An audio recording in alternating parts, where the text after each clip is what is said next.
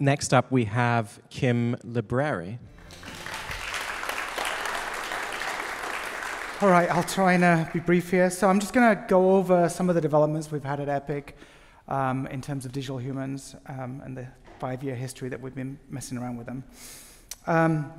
Okay, I'm Kim. I'm CTO at Epic. I like to say creative technology officer because I get involved in a lot of creative projects as well as technology projects. I used to work in the film business for 20-odd years, made the move about 7 years ago to LucasArts, and then ended up at Epic. Worked on a bunch of movies, including the Matrix movies, and a bunch of other stuff on the slides. At Epic, it was founded by Tim Sweeney in 1991. Tim is still our CEO today. Very, very strong background in technology and creativity. We make games, we make an engine, we use our engine to make games, and we work with our customers to improve the engine for their games, experiences, VR stuff, AR, pretty much everything. People design cars in Unreal Engine nowadays. One of the things that really does drive us is the pursuit of the perfect pixel. As we head to a world of the metaverse and large-scale virtual reality experiences, we want to make sure that we can produce convincing images.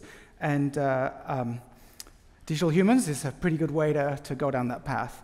It's becoming pretty obvious that in the next 10 years, the virtual world and the real world are sort of merged into one, and you won't really be able to tell the difference between one and the other, except for what you get taught in the actual physical world. Obviously, we need plausible representations of ourselves in a photorealistic world, and crossing the uncanny valley, as we call it, at least visually, is one of the biggest challenges in computer graphics. We've seen the film industry struggle for years, the games industry, it's a really hard problem. And what we're hoping to do is clear out that problem and leave it to the really hard problem of how you make artificial intelligence. So it all started with a boy and his kite in 2015.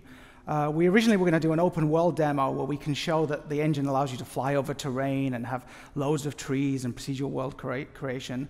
But we thought we wanted to tell a little bit of a story. So my partner in crime at Epic, Gavin Moran, who's one of our animation directors, decided to write a little set of storyboards together to make a story that we presented at GDC, and later we went to SIGGRAPH, and it won the Best Real-Time Graphics at RTL at SIGGRAPH. And it was also a nice palette cleanser compared to making Gears of War, which was about chainsaw-toting space marines. So it was a nice change. So here's a little bit of it.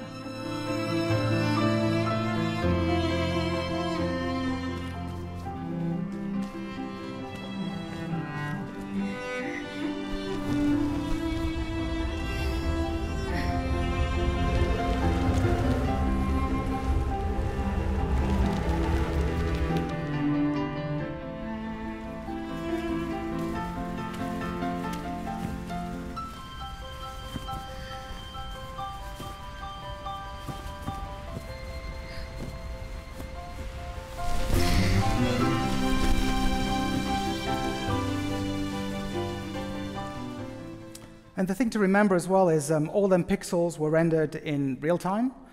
In the case of that movie, we were generating at 24 frames a second. So I think it's 41, 42 milliseconds a frame to generate it. And it taught us a lot of things. Getting sort of animated feature quality characters is actually quite hard, and building the technologies that you needed, not just to do the deformations on the body, but especially the face, was quite hard. And it led to the first collaboration for us and a company called 3 Lateral out of Serbia that are known for making the best facial rigs in the games industry. Cut to 1 year later, we're getting very close to GDC. It was January, and I happened to be in the UK, and I met with my friends at Ninja Theory, and they said, guess what? We're making a digital human with 3 Lateral, and we're using your engine because that's what they use for their games. And wouldn't it be cool if we could do something that was a live performance? So during GDC 2016, we took the digital Senua and drove her by the actress, Melina's her name, live in front of the audience. And you'll see little bits of it in this piece. We have 3 Lateral to thank for the faces, but Cubic Motion, who are a UK-based company, who are amazing at performance capture, were able to extract from just a couple of video cameras a live performance that we could translate into driving the rigs that were representing her face. We also took it to SIGGRAPH and won again for Best Real Time in the Show during an actual sequence. We filmed a sequence right in front of the audience. So here's a little bit. Their gods can see into your mind. They will use this power to destroy you. They won't stop me. I can still feel it. Whatever's left of him, they will never let him go. I'm not gonna let him rot here. You're the one rotting here. Leave me alone. You will die here. No. And all your suffering will have been for nothing. And there you go. You can see that was Mel performing live. It was very nerve-wracking. It was an X-Sensu, if you've ever used them. They're amazing technology that they work at all, but you've got to be a little bit careful with them. Very, very stressful, but it was awesome. And we're a game engine. It's better for us to do live presentations than it is to do pre-recorded stuff. And we wanted to get people to start thinking about what does live performance mean for real-time interactive experiences? Could you have an actor or an actress drive a performance, a band perform in a concert? I'm sure you heard about the marshmallow thing we did in Fortnite. So the potential's there, and VR is actually a great way to experience this stuff. And that scene with Cineware also works in VR. So the next thing was in 2017, my friend Mike Seymour knocked on the door, said, hey, I've been scanned at ICT. Howley runs ICT, is in here somewhere nowadays. I think Paul was still there at the time he got scanned. Maybe I'm wrong. Howell will correct me later. And he had a bunch of scans of his face in incredible detail, lots of different shapes, there you are, and down to the pore level of detail. So we're like, OK, let's see if we can push things even further than we'd done with Hellblade and the Senua character. We yet again worked with 3 lateral and cubic motion to produce a live experience.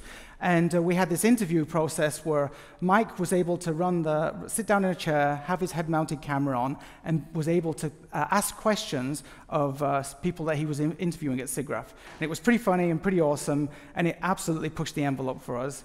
Better skin, better eyes, and the beginnings of thinking about how we would do hair for real-time games and for interactive experiences. Hi, I'm Mike. Well, kind of virtual Mike, really. This is our Digital Human project, which is a collaboration of a whole lot of companies. Epic Games, 3 Lateral, Cubic Motion, Tensun, the Wiki Human team, Sydney Uni, FX Guide, a whole bunch of people coming together to produce, well, a virtual human. And not only a virtual human, but one rendered in real time. Puppeteered or driven in real time, rendered in real time, and not only that, but at 90 frames a second in stereo in VR. So in parallel with that project, our friends at Tencent had asked us, hey, we want to start showing that we can do some research. Would you collaborate on making a digital human that maybe they can use for live concerts or whatever things they choose for? So we're like, you know what? We want to go to the next level. So we found an actress, Binji was her name, out of Shanghai. And we had a scan through a super detailed process. I think we put her into the light stage again. The same team came together. We added Vicon. And the idea was to be able to show a full live performance with as close as we could get to a photorealistic human in the engine. The amount of detail is crazy, refraction for the eyes, even the peach fuzz. Every hair that represents the peach fuzz on our face is represented in the renders. We shot tons of ground truth reference, and if you're really trying to make something super realistic, you have to shoot lots of reference, high dynamic range photography, lighting reference, the works, to go down to the nth degree, because it's very, very hard to, it's easy to know something is wrong with a digital human. It's actually hard to work out exactly how to fix it, and without ground truth reference, it's just all hearsay. Okay, here's the piece. Hello, I'm Siren, and I'm a digital human. I was created by an international team of artists and engineers who wanted to challenge our ideas of what a synthetic human could be. I've got state-of-the-art real-time graphics and an unprecedented level of detail in my eyes, skin, and hair. Cool, right? But I'm more than just a collection of fancy pixels. I'm actually being driven by a real human actress and her dynamic motion capture through Unreal Engine. Okay, so the next, I'm running out of time, I think, so I'm going to blast through this. Next thing was a collaboration with our friend Andy. For the first time, we actually did a 4D scan, which basically is not just a surface scanner, it's a surface for every single frame of performance. And here's the result. That's a new thing that Vlad was able to give us. Brief candle. Life's but a walking shadow. A poor player that struts and frets his hour upon the stage, and then is heard no more. All right. And you can see when you look at the side-by-side, so that creature is being driven by exactly the same animation data as the digital human. So as long as the rig is built the way that Vlad does in 3-lateral and you define each of the key components for the facial animation, it means that you can transmorph that performance onto a completely different body and face. The last one that we're going to go over is this year's thing.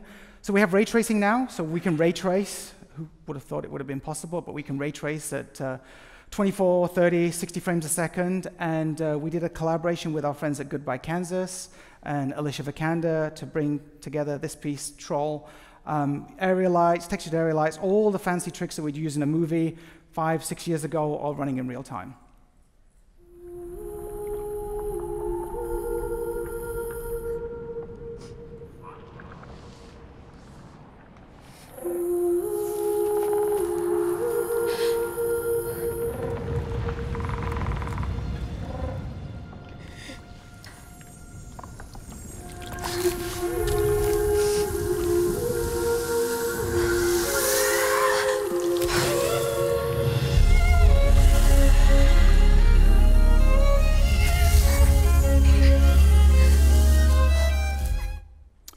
So that's it, pretty much for that.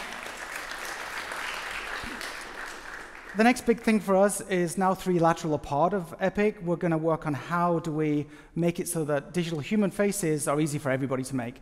A massive amount of effort goes into these, and you'll see from our friends on the next presentation that it's actually really, really hard. So we want to make it that for normal game creators or normal people making interactive experiences, we take the mystery out of it. So that's our big project for the next couple of years. Also, Cubic Motion are working on improving the quality of facial capture. It's one of the big unsolved problems. We've actually seen some pretty good work from Digital Domain this year.